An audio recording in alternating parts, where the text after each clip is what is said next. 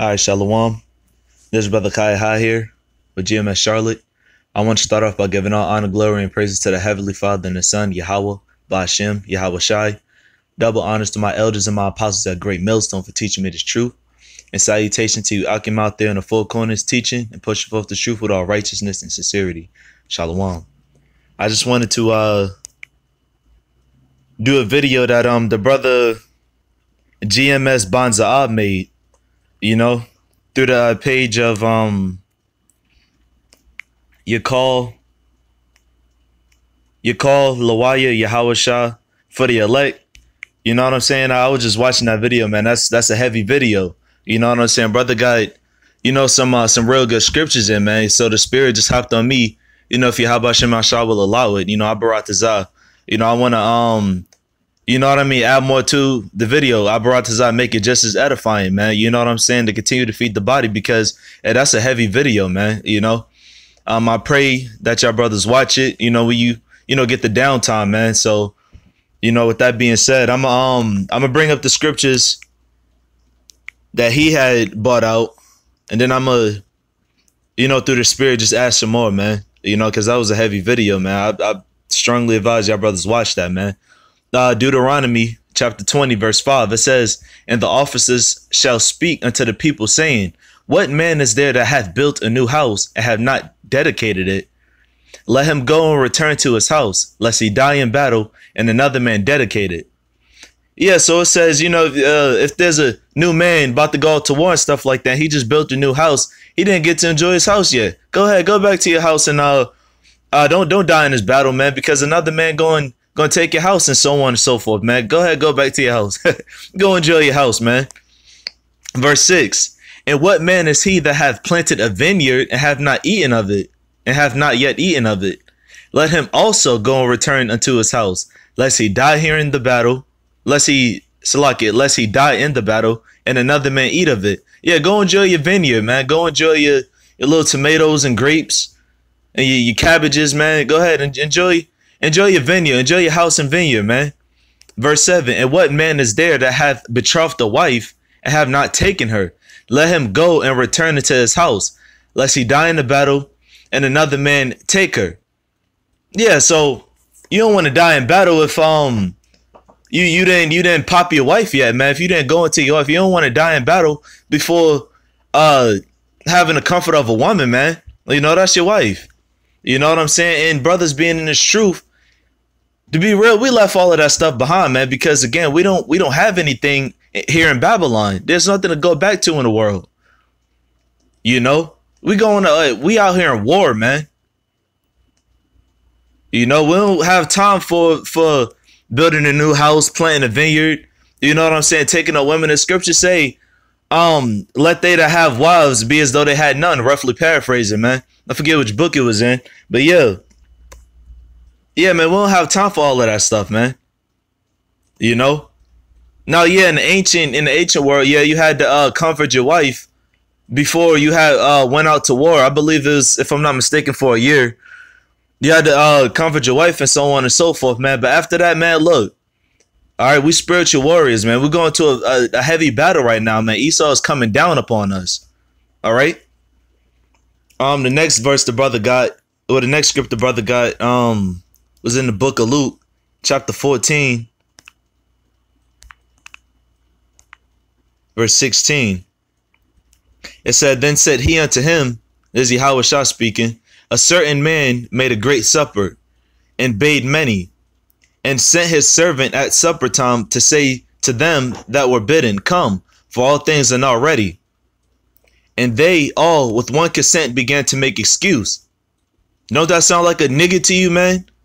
Don't Jake always make excuses? But let me read on. Salakia. "The first said unto him, I have bought a piece of ground, and I must needs to go see it. I pray thee have me excused.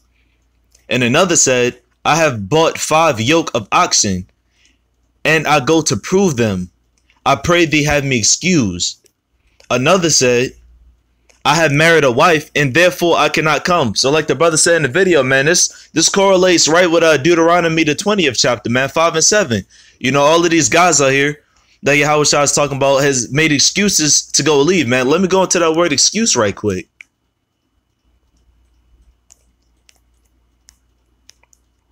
Here it is. To make excuse. All right. I'm gonna play the translation for you. Strong's G 3868. Paraiteyamai.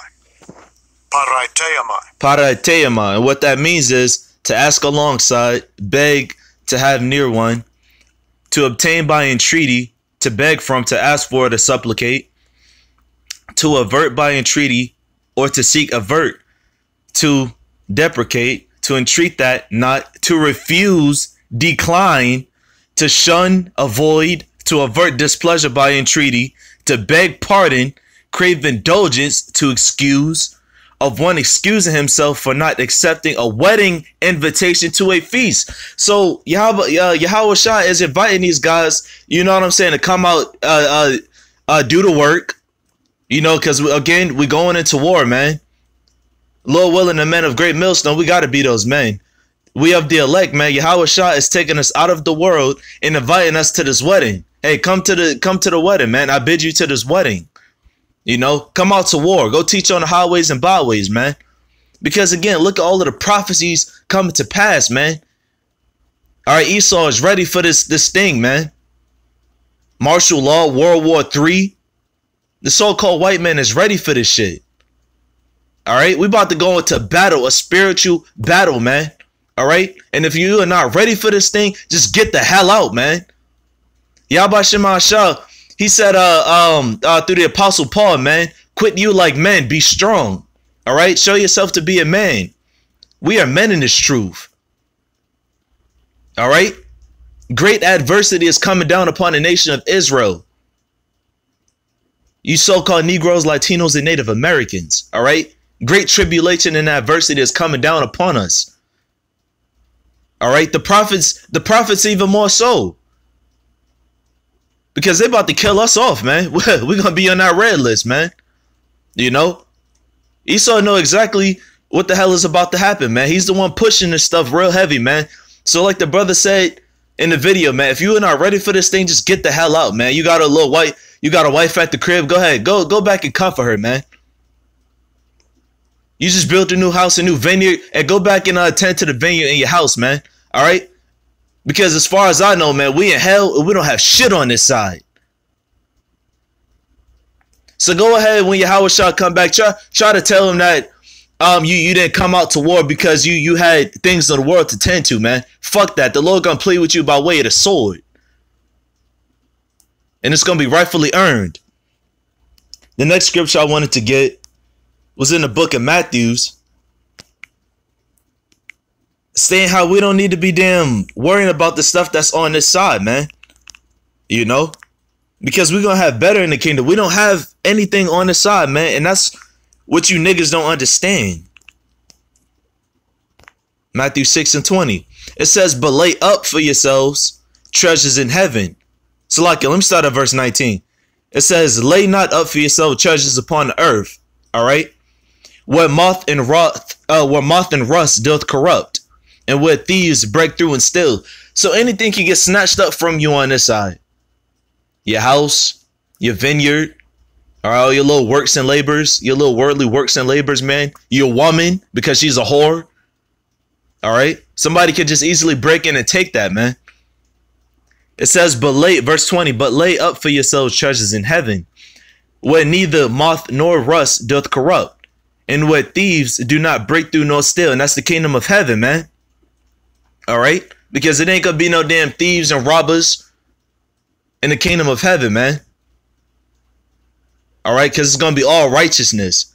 Yahawashi is coming back to deliver first judgment. You know what I'm saying? By way of destruction and then salvation, man, to the men of the elect. And the 1/3, man.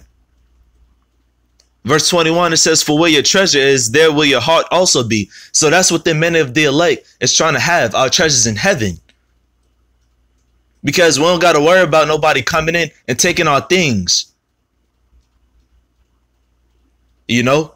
And that's why, you know, that's a beautiful brother that beautiful video that the brother made, man.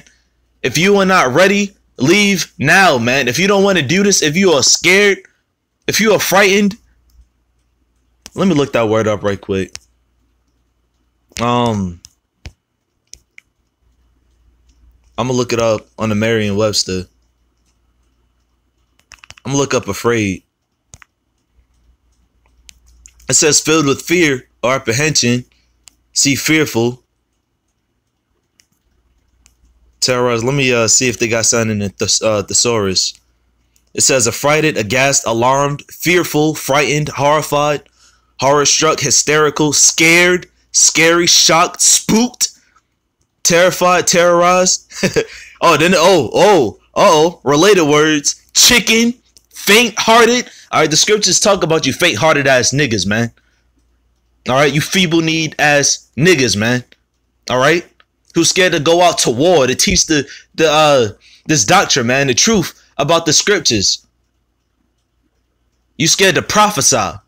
Fearsome, shrinking, shy, timid, timorous, tremulant. Look, man, and the list goes on. Panic-stricken, gutless, because you niggas are weak, man. And the apostles said it themselves, man, from up top. All right, there are niggas in Great Millstone, and they won't be weeded out until Yahawashi come back. All right, there are absolute niggas in Great Millstone. Okay. And Yahawashi is about to get through all of that stuff, man. You know? But the next scripture I wanted to get, which this scripture right here is crucial, man. Matthew chapter 10, verse 37. Y'all know what this is. It says, and this is Yahawashi speaking. It says, he that loveth father or mother more than me is not worthy of me. And he that loveth son or daughter more than me is not worthy of me. All right, so if you love your family, you love your wife, you love your house, your vineyard, and everything else more than Yahawashi, you're not worthy of Yahawashi, man. And ultimately, he not supping with your ass. And that's plain cut and dry, man. Verse 38. And he that taketh not his cross and followeth after me is not worthy of me. Hey, you guys are not worthy of Yahawashi, all right? Those men in the book of Luke 14 and 16 through 20 I read, man. You niggas is making excuses not to take up your cross and follow after Yahawashi because you care for the things of this world. Again, we have nothing in this world to have, man. Nothing in this world is ours. Nothing on this side is ours to keep and to hold and to treasure, man. All right, the men of the elect is laying up those treasures in the kingdom of heaven, man. We do what we can on this side by keeping the law, statutes, and commandments. We out there prophesying. All right, we laying up our treasures in the kingdom of heaven because we believe, we have faith, we have hope, which is the evidence of things not seen but hopeful. We have hope and faith that Yahawashi is going to bless us, man, because we are here doing the work, not for filthy lucre's sake. We're going out here for war. We don't give two shits about our lives, man, which you can't even call it that anyway, because we're not living. All right, we dead. All right, we don't have shit on this side. All right, it says verse 39. He that findeth, oh, this is the cutter right here, man. He that findeth his life shall lose it, and he that loseth his life for my sake shall find it. He that findeth his life shall lose it. So you found all the goods, you know. Once again, you got your house, your vineyard, your wife, your family, and so on and so forth. You don't want to lose it. You just so-called found your life. Oh yeah, man. I don't want to go out to the highways and byways no more, man. I just care too much for my family, man. You know, my wife, she's pregnant. You know what I mean, man? I can't just leave them by themselves just to go do a whole bunch of wickedness, man. At the end of the day, he that findeth his life shall lose it. And if there's any nigga in GMS speaking like that, man, you can already expect that nigga to fall out. All right? Because in this truth, you got to forsake the things of this world. You got to forsake your family for this truth. Still take care of your family.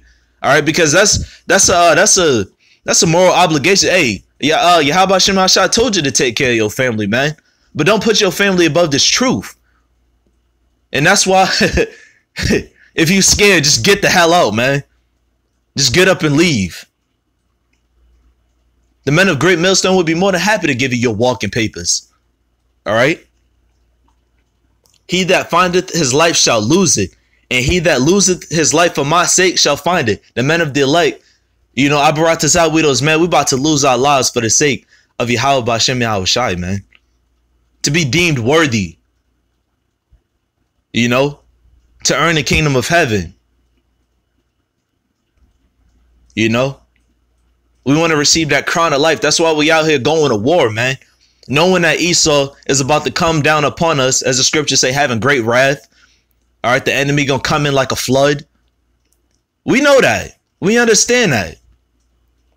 But that's why we're standing out there in the highways and hedges, man, in the chief places of concourse, prophesying the words of Yahawah B'Shem Yahawashi, man. All right?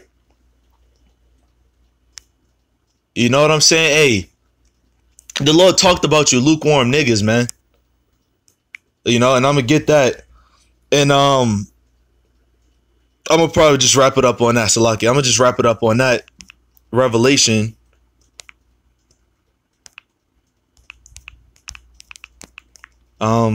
Chapter 3, verse 16.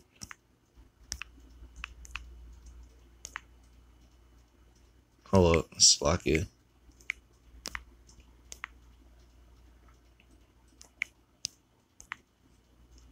Salaki Aku. There we go. Revelation chapter 3, verse 16. It says, so then, because thou art lukewarm, and neither hot nor cold nor hot, I will spew thee out of my mouth.